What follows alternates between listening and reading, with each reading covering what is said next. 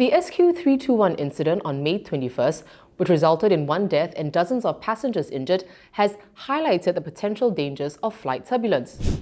What is turbulence? Well, turbulence occurs in irregular, chaotic and unpredictable motions in the airflow.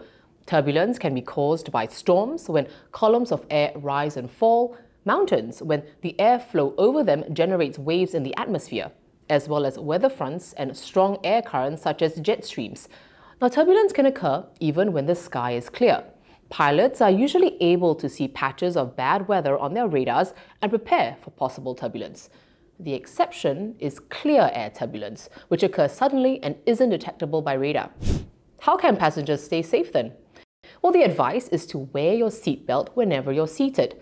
Most turbulence-related injuries happen because people aren't buckled up. According to the NTSB, which is the agency in the US for civil transportation accident investigation, from 2009 to 2018, the most common scenario in which injuries happen was when passengers were either using, waiting for, or walking to and from the toilet. The next most common, while they were seated without their seatbelts.